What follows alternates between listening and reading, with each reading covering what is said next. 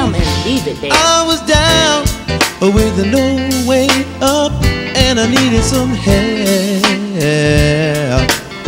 Everybody breathing but not living, just existing. Well, and I needed some help.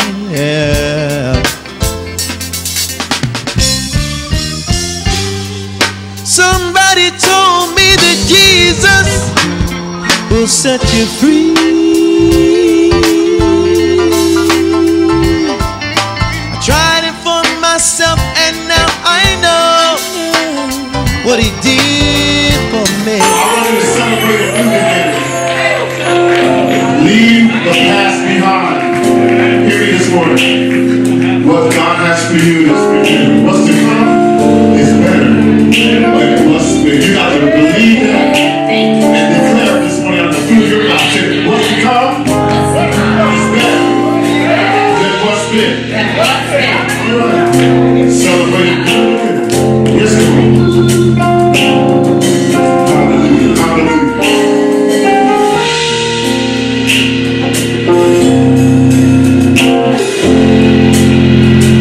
Come on, let's sing together. Celebrate, say. Celebrate a new beginning. Receive this morning. Leave the past behind. Don't worry, 'cause it's over. God's preparing better things. God's preparing better things. For what's to come. It's better than what's been. It's better than what's been. Ooh, yeah. What's to come Better than what's been.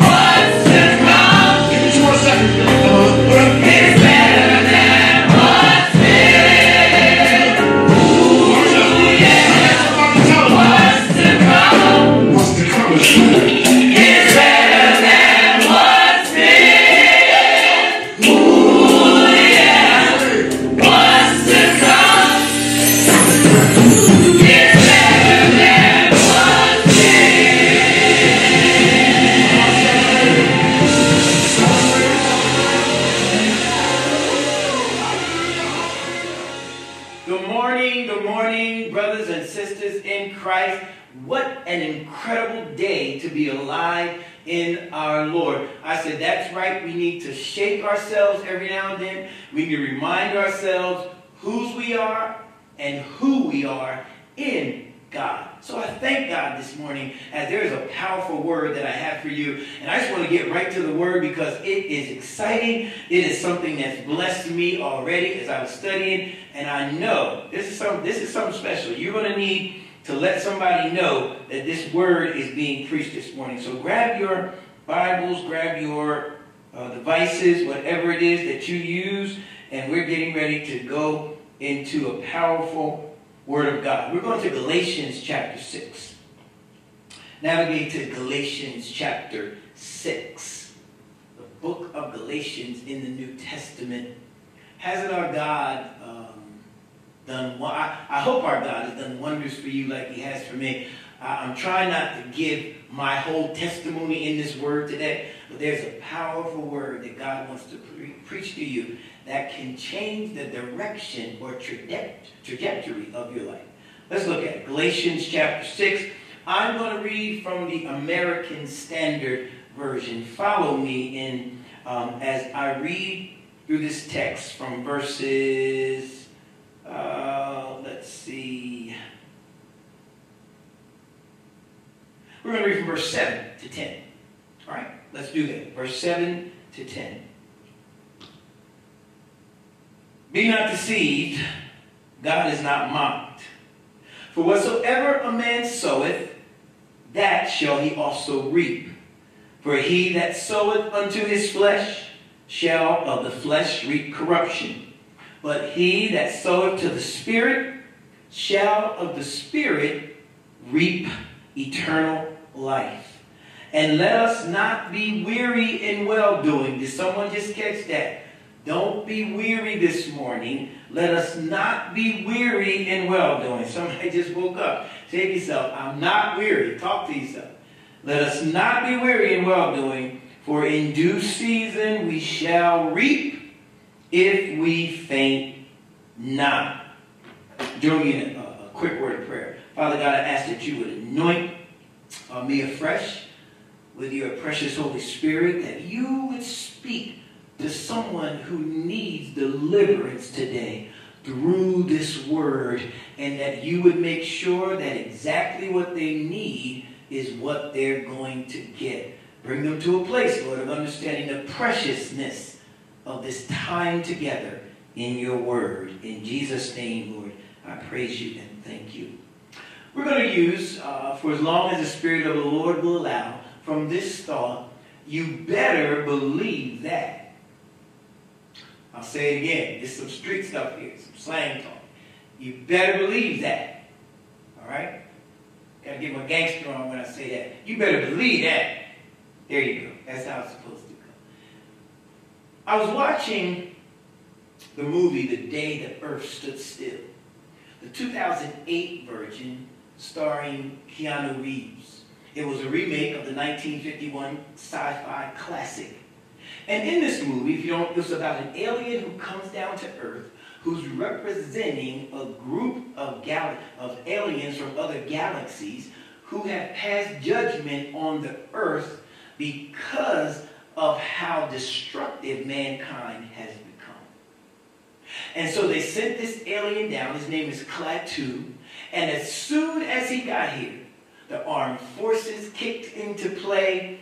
They arrested him, they handcuffed him, they detained him, they took him down into this little area, they drugged him, they interrogated him, and the whole time he's asking, can I speak to your leaders so I can tell them what my message is? All he got was treated roughly, but he escaped.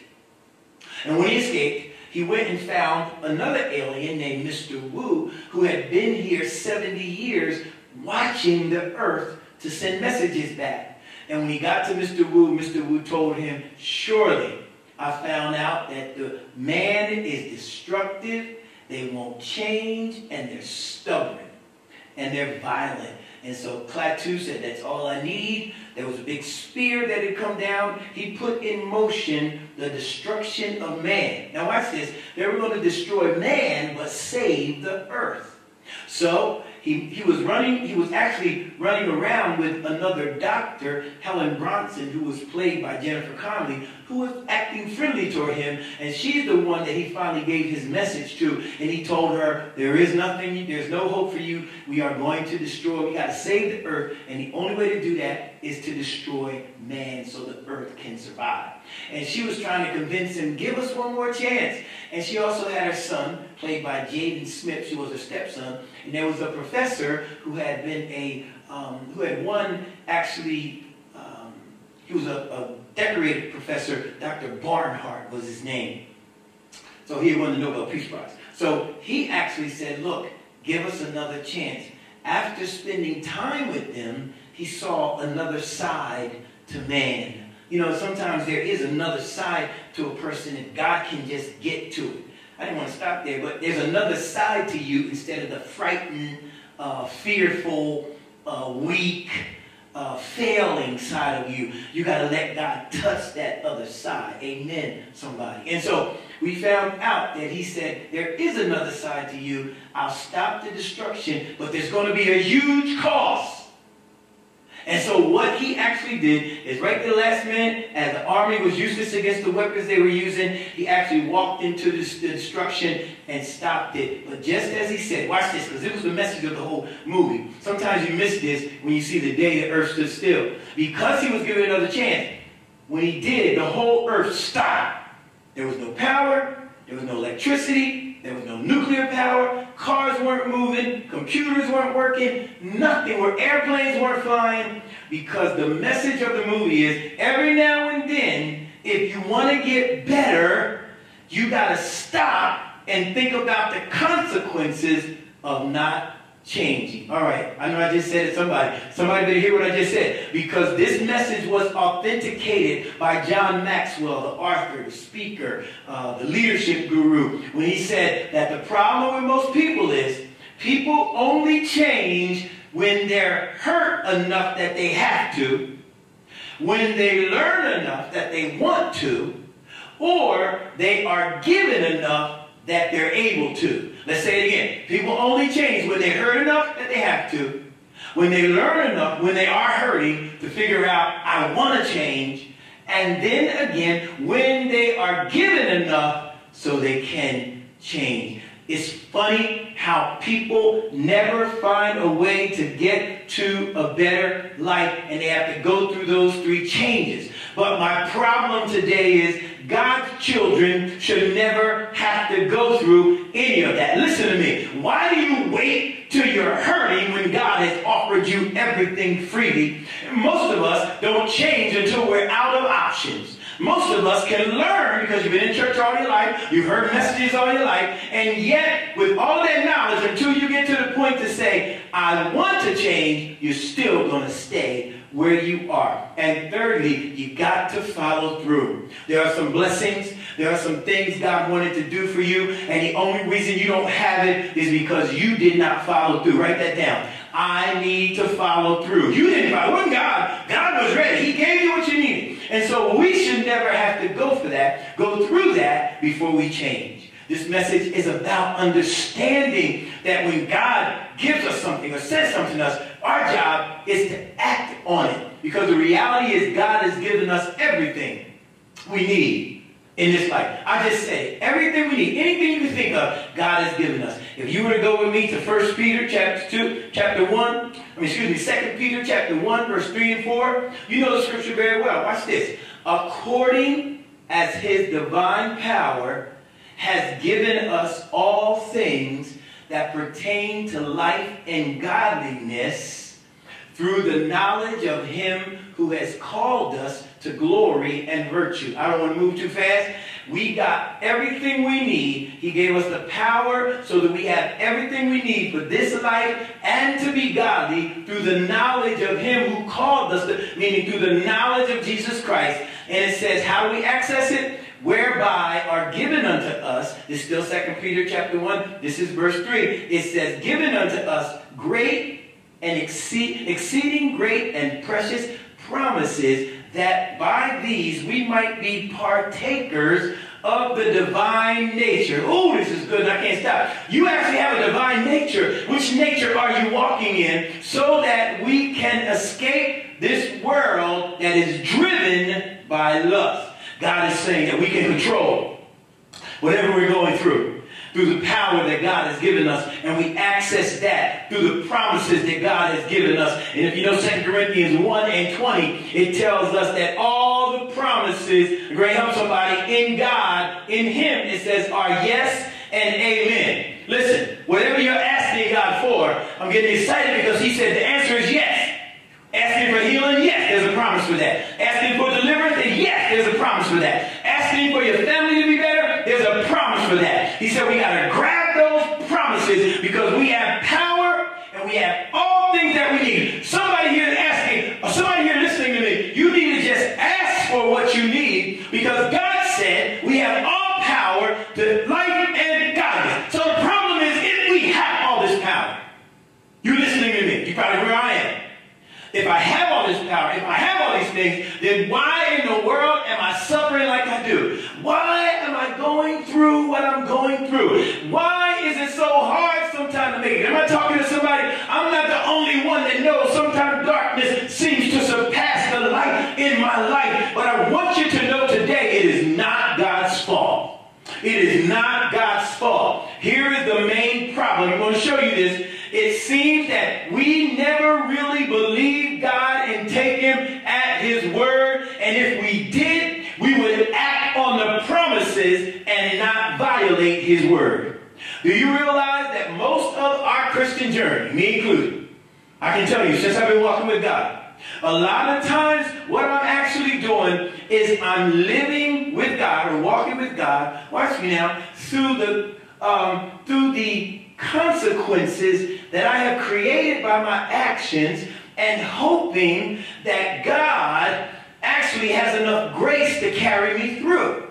Now, there's nothing wrong with grace, but we're not always supposed to be just living with God based on our ignorance that has created consequences, have created situations for us where there are consequences, all because we did not act on God's word. I'm not going to lose anybody. Stay with me today. You have a word in you that if you acted on, you wouldn't be in the position you're in right now. You have a word in you that you have more strength in the position that you have right now. Hallelujah. You have a word in you that right now you heard it. I don't know how many years, how many months, I don't care how long you've heard a word from God that can bring you liberty. The only problem is God's word has the power. We have to act on God's word. From the beginning of time, I know somebody's looking at me saying, well, Pastor, you're not talking to me. I love the Lord. He heard my cry, pitied every groan, and I love it. All that's good.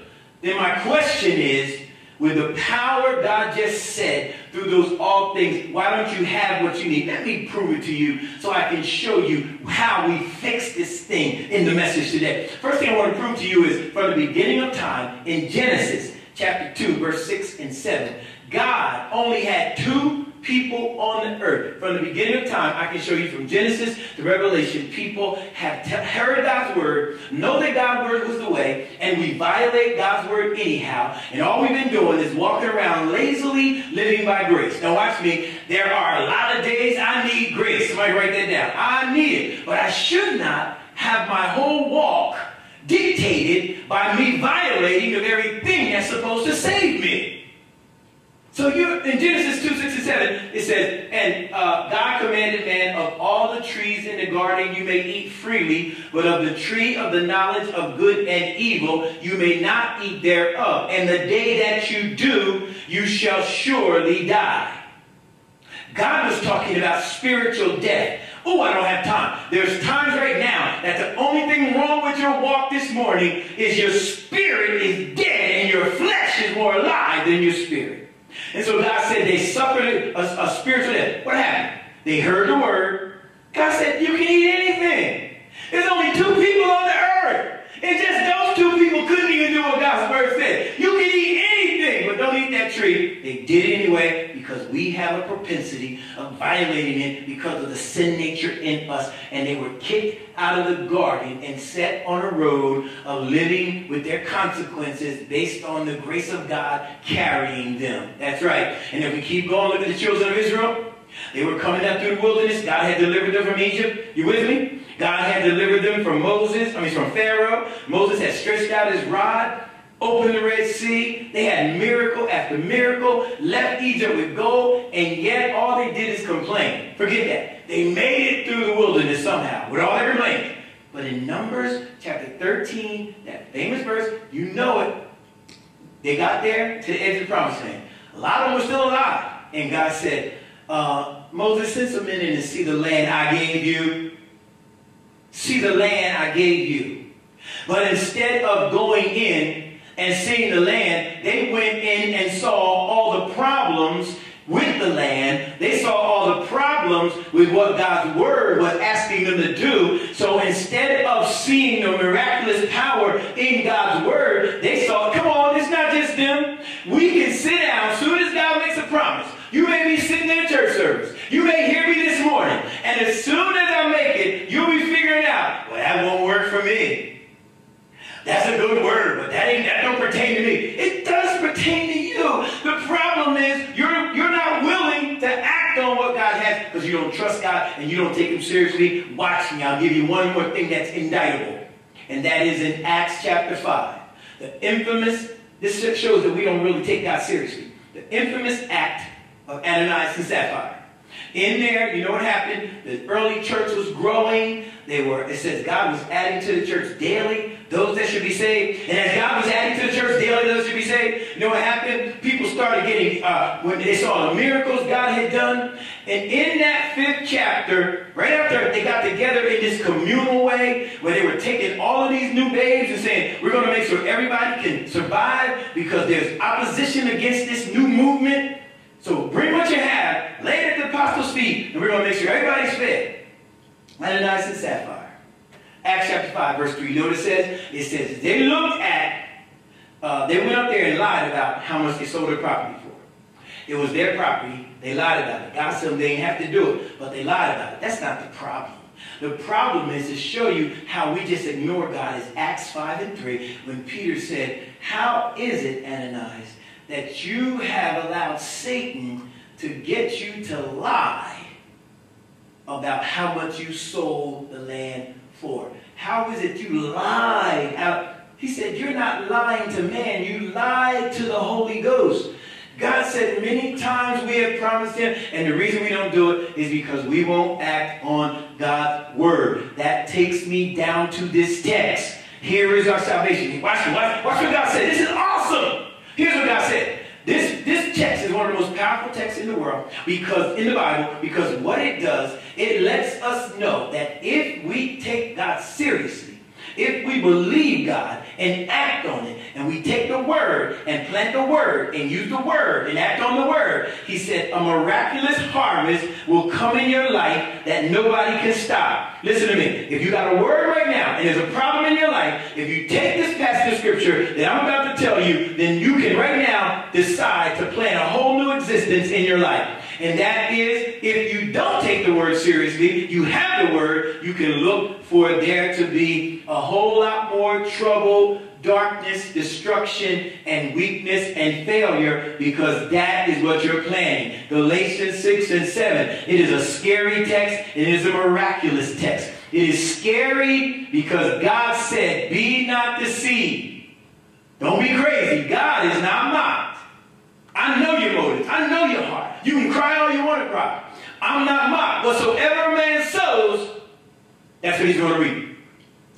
And I like what God said, because he said, I can take this life I have now and turn it around by sowing differently. Somebody wake up now, sit up, get with me in this text. There are 3 points I'm going to give you through this text. I'm going to move quickly, but you don't want to miss this. These are gems right here. This 6th chapter of the book of Galatians is going to show us the practical application of how God spoke to the Galatians to get to that text. So the 3 things I want you to write down, that's right, get excited. I want you to write down that if you're going to be the kind of saint that understands how to get power out of their life, you must first in your life understand how to bear your brother's faults.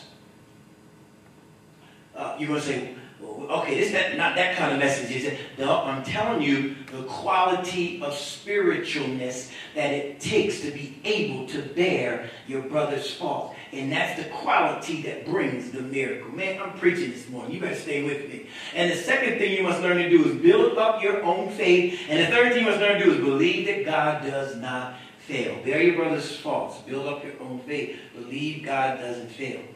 Why did Paul have to give this message to the Galatians? It makes sense, and you need to know where we are so you have a context for the text.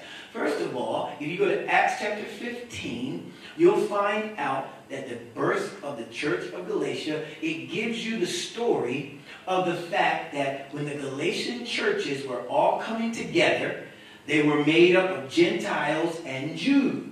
And there were still a lot of people trying to force people to live by the Torah or live by Mosaic law, live by the law of Moses. These were called Judaizers. And what they were doing after people got free and got saved, please listen to this, nothing else set you free but God, and now you listen to all the critics as to why you shouldn't serve Jesus. That's what was happening. They came into the area following after Paul, trying to destroy the works that they had, saying that if you're going to really be saved, you still have to follow the Jewish law, follow the laws of the Torah, especially circumcision, and then get saved. What they actually did, they were destroying justification, salvation, by justification through faith alone. Salvation is justified through faith alone. Not faith plus anything, not faith plus works, not faith plus what day you worship, not faith plus how good you are. The only way we got saved is Jesus paid the cost, and that's, I don't have time to get into the whole redemption plan, but it's the only plan that worked. So Galatians is a book about liberty. It's about our freedom now, that while we're in Jesus, now I'm not talking sanctification, I'm talking about salvation. See, and what happens is you got a lot of people, even today, popping up with all of these little sects attacking Christianity because it's the problem, it is the product of the devil to try to destroy where your real strength is. So he'll get you a cousin or an uncle who's going to find out they're a black Jew, or they're going to find out they can go into some other kind of religion that brings them back into a works kind of relationship or a works kind of salvation. You know what I'm talking about. Y'all Christians are wrong. Y'all worship on Sunday. You got to worship on Saturday. No, the problem is it really don't make a difference what day you worship, but the difference with us worshiping on Sunday, which was in the New Testament, the first day of the week, and that was established, that pattern was established in the early church. But also the problem is God doesn't care what day you worship. The difference is you are bound by bondage to worship on Saturday, and so you're trying to work out your salvation. You actually feel, I'm not saying I don't worship on Saturday, and then you want to actually bring that to us. No, I done seen God do too much in my life.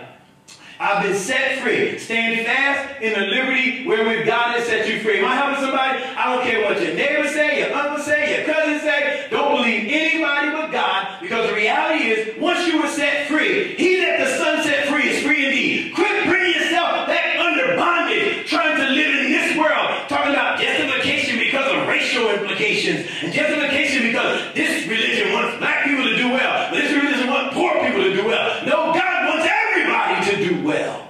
And you got to quit trying to get into this sectarianness, messing up your salvation. I went too far. And then we found out that in this text, Paul, the first 2 chapters, he wrote the book of Galatians. He wrote this letter under duress because he was upset about how they were trying to stop people from getting power. So he wrote this first 2 chapters, explain his autobiographical calling from God, how he was called directly by Jesus to go to the Gentiles. He gave them his credentials. This chapters 3 and 4 was the actual theological understanding of salvation by faith. He even goes in there, Abraham even moved by faith before there was a Jesus dying. And then the last 2 chapters where we are is practical. So let's look at those. They're the practical application, chapter 5 and 6. Let's look at this. So go to verse 1 of our text. we're talking about now, my first point is you must learn how to bear your brother's faults. Look what Paul started with. The first verse of chapter 6 says, brethren, if a man be overtaken in a fault, you which are spiritual. Stop right there. Spiritual. This is why he starts with our brother. Because he knows within our heart is nothing but selfishness, nothing but our own welfare. But he said, you that are spiritual, restore such a one in the spirit of meekness. I like that. So first of all, he said, brethren. He lets us know the connection. He's talking to the church. He said, because it's in the church where we have our divisions. It's in the church where people will come in and be hypocrites when it comes to looking at someone else's sins and faults and their sins and faults. So we have this dichotomy that some people live by where they're very religious in church and they praise God and they smile. But the only thing also is when they leave church, they don't have that same kind of peace. And sooner or later in the church, because we're phony, everybody follow me? That's why there's so much difficulty in the church. Because what you try to hide will sooner or later come out. I got an example. There was this older lady who was in church and she was kind. One of those mothers you look out and she oozed in the Holy Ghost. You see her with a little church hat on, and she got her cane, and she walks around smiling at everybody. Hallelujah. Glory to God. And so this other lady who was a visitor was behind her. As they walked into the church that Sunday, the lady who was behind her, spoke to her. She smiled at her. But our older lady had to go to the bathroom. So the other lady walked around her, walked on in the church, and sat down. Oh my God, you would have thought there was a fire going on. Ushers ran over to her and said, hey, you got to get out of that seat before she see you. And she said, what do you mean? She said, she coming, you got to get out of that seat. She looked around and said, who? Then she saw this nice old lady on her cane. She said, her, that sweet lady. She said, Usher said, if you don't get out of that seat, you're going to see how sweet she is. Because she's sweet until she come in and find out you got her seat. Then she flipped the script. And so we all know that sweetness. We all know that sweetness. We all know that sweetness is just an act. How many of you are like that? Get to church and we know that sooner or later that hypocrisy comes out. That's why I say real spirituality is concerned about other people and not about your own self. And he said, restore such a one in the spirit of meekness. He tells us the first move is restoration, not talking about it. The first move is in meekness. Meekness means that we actually go in with our own strength under power. But look what he said, that we actually become spiritual. Then he gives us 4 examples right in the text of what spirituality is. He said, restore. If you see a brother in a fault, that means caught. He got caught up in something. Don't act like you've never been caught up. I said, don't act like you've never been caught up. And then not only that, he said in a fault. Fault is the word transgression. He has a transgression, meaning that he has fallen or he has violated something he knows in God's word on purpose, and he's caught up in it, and he needs help getting out of it. It says restore him. He said, first of all, when you restore him, watch the spirituality. Do it in a spirit of meekness. Meekness, the first point of spirituality, is when I go in there, I realize I don't have the right to be talking about anybody because I know how hard it was to get out of my sin when I fell. Hallelujah. Somebody need to write that down. We're the real saints that will tell you, I'm not talking about anybody. Not only have I wrestled, I could be wrestling right now. Thank God for his grace that covers me while I'm going through this. Anybody know what I'm talking about? So he said, when you go to your brother, you better remember and see the reason that spiritual people do that is because we already know we ain't too far gone ourselves. He said, restore them in the spirit of meekness. And then he said, not only meekness, considering yourself. Watch out that you don't be condemned. What it's saying is, maybe the same habit they're fighting might have been the habit you were fighting. And said, so you can't really go in there. You know what I'm saying is, if you got a crack habit, don't go rushing all out to the crack houses trying to save your brethren when you know yourself might fall back into the crack. Don't run around driving women in your car if that was your weakness. Don't run around telling somebody, oh, man was hitchhiking. I gave him a ride to the liquor store. And you left with a 40 and some vodka. All I'm saying is you got to make sure you consider yourself. We're ready to face our own stuff. No, we got a habit of doing judging people for their sins. Straight out, see it. But we judge ourselves by our intentions. So we let ourselves off the hook by saying, that's not what I intended to do. So now you feel like you're still spiritual. No, you got to consider yourself. And watch out that you are not tempted. All it's saying is you got to make sure that you don't let the temptation come into you, because you might not have that sin, but you might fall for something else. Let each person prove themselves. Look at the content of spirituality. Restore your want in meekness, considering yourself, that you might be tempted. And then the last thing is verse 4. Let each man prove their own self. I love that. He says, start looking at yourself. I can remember, I know you're supposed to hear this, because, you know, I'm the pastor, and I'm in love and all this kind of stuff. But Marcia and I were arguing one day. One of those loud arguments. It was real loud, but she was downstairs and I was upstairs. And she's howling at me, and I'm howling down at her. But I'm getting dressed. She's already down there dressed. And she howling at me. And she said something so disrespectful. I was getting ready to run down the stairs, but I wasn't fully dressed. But in order for me to run down the stairs, I got to pass the mirror. When I got to the mirror, still howling at her, I caught a glimpse of myself in the mirror. I saw a demon. I saw, when I looked and saw my face wrinkled up and I was spewing this fire, I knew then that no matter what she had said, I was allowing myself to be overcome by the anger and the evil. That's all he's saying here. Look, prove and examine your own self. Don't be trying to talk about other folk. What helps us do these things, I found out? If we can remember, we are servants. I want you to write this down. The word servant, there is another translation of servant that is called huporeates. Huporeates. And that actually means an under-rower. That the reality is a servant understands that they have to do the stinkiest work. The example is of the under-rowers who were in the ship, making the ship go, while everyone was up top. All of the garbage, all of the mess was thrown underneath, but you got to keep rowing the ship. Huporeates. And that word means servant. What it's saying is the servants of God are under rowers, so we do not get beside ourselves, because we remember our condition is, I am just a servant. And when I remember whose servant I am, my strength comes back. And that's when God said, I give you the mysteries of my kingdom. I think that's 1 Corinthians chapter 4, verse 1. It talks about we are stewards of the mysteries of God. Here's what I want to tell you. You can't even get God's strength until you change your attitude and learn to become a servant. Then it says right here that we are to build our own faith. Verse 5. Let's get to the nitty gritty. Verse 5 says, every man shall bear his own burden. I hate those people. Every sin in your life is always somebody else's fault. You've been like that since you've been saved. You've been making excuses with it. Everything you do, and that is an immature move when everything you look at is what somebody else did to you. Matter of fact, you need to understand that it was Chuck Swindoll that says 10% of life is what happens to me.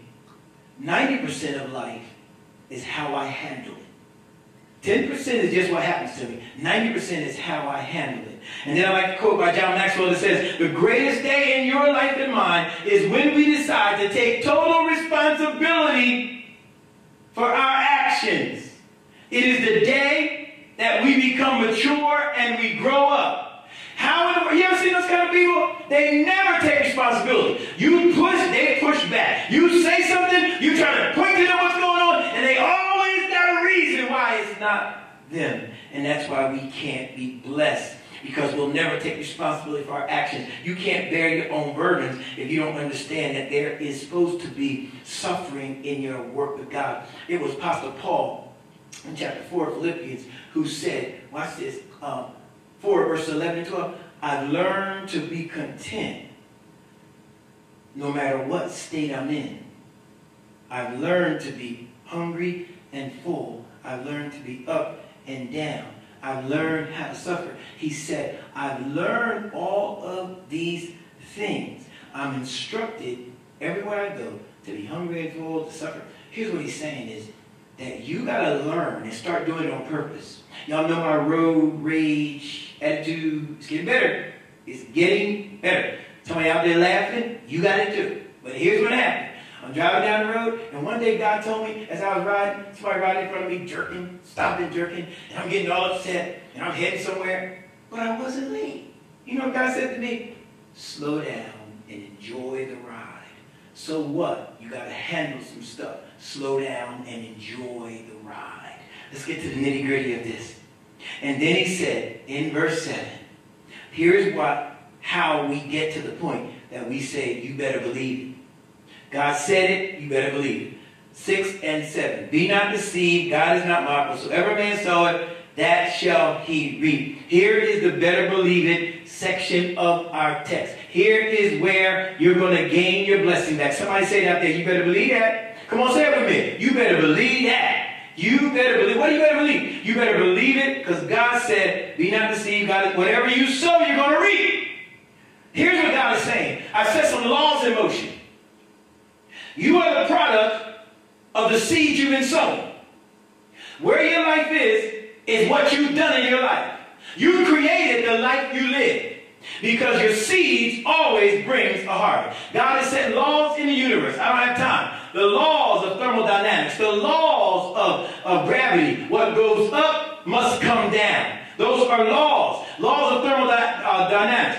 Everything's going to get old. Everything's going to rust out or wear out. That's a law in nature. Nothing stays new forever. And also, you can't plant corn and get strawberries. You can't plant apples and get watermelons. Are y'all with me? God is saying, you're complaining to me about a blessing you want when you should look back and see, what did you plant? The harvest you have is what you planted, and that's the harvest you're living now. Now, you don't like the harvest, but that's what you planted. He said, and be not deceived. He said, and don't think lightly about who I am. God said, be not deceived. Don't remember, I'm the same God who blessed you that also knows that my word has to be maintained and obeyed, and there's consequences in my word that I allow to happen because I put it in motion. Oh, somebody's getting this right now. So what God is saying is, I'm not mocked. He said, I'm not made fun of. I'm not second guessed. You just can't say, well, I know the word, but I'm still going to do it my way, and then sit in church and cry for a blessing. Where is my this? Where is my that? God said, where is your seed? The harvest you're getting is based on what you have done. If you got a life of grace and joy, you've been planning grace and joy. I pity people that live in a situation with a negative person. Because negativity breeds negativity. I've seen people that I don't understand. They're not happy until they're complaining. They're not happy until, and if somebody says something, they're not happy till they can disagree with them. And it's because they've lived in this situation, they've been planting seeds so long, that's the harvest of their heart, it's the harvest of their mind, it's the harvest of their walk in God. And every day they're still asking for blessings. Lord, bless this. And God is saying, I wish you'd plant some seed so I can give you what you asked me. I don't care who you think you are listening to me today. I don't care if you're Will Smith slapping Chris Rock at the Oscars. You may be big, you may have just won an Oscar, but look at the fallout and the consequences. Everything has a consequence. You just didn't believe God.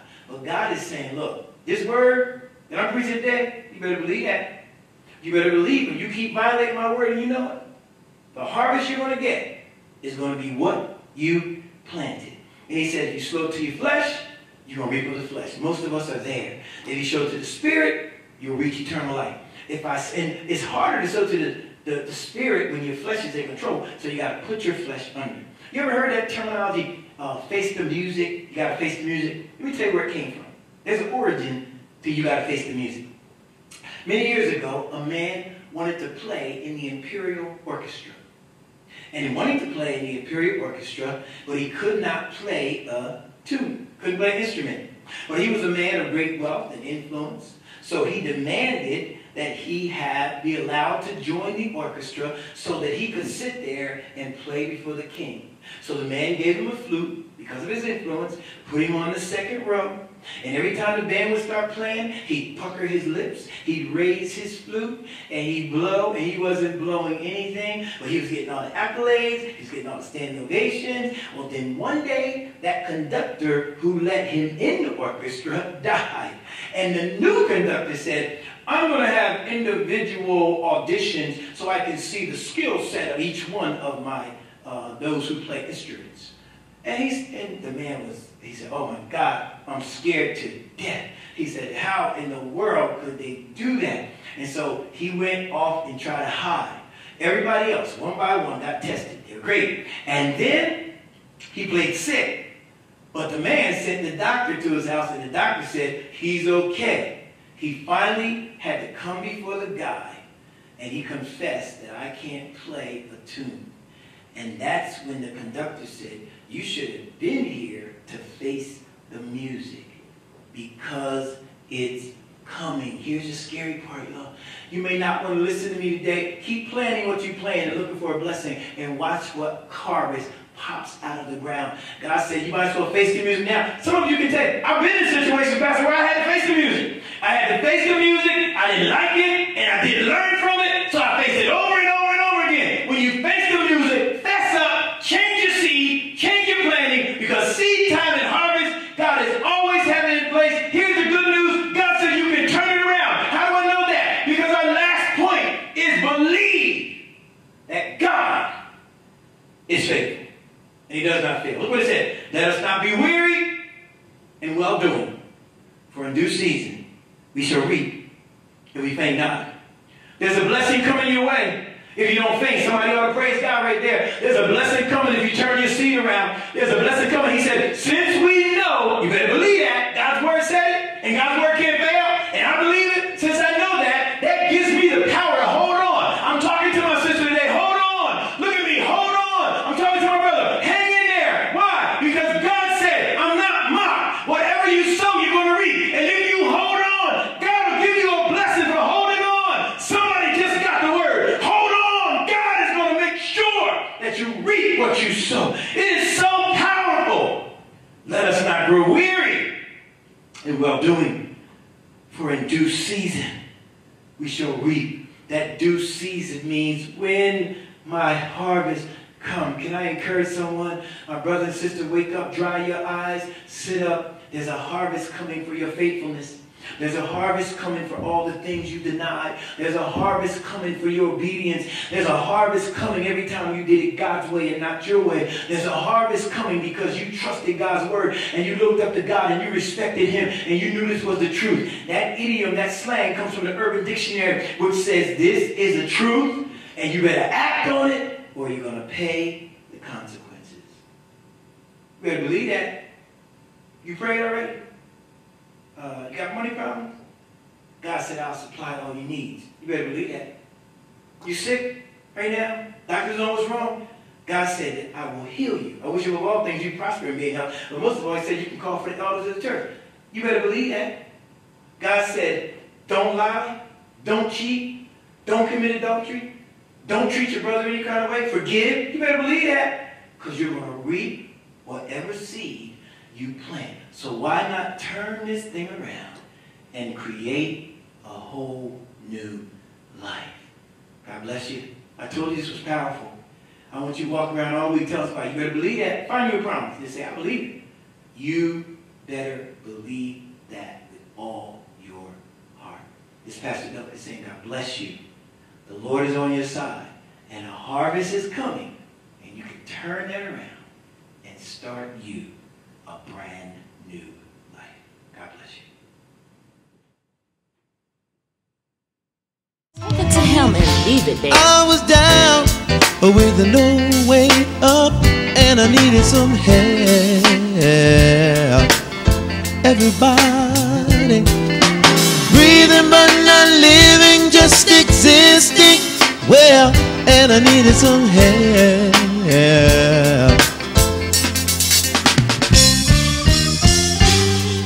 Somebody told me that Jesus will set you free. I tried it for myself and what he did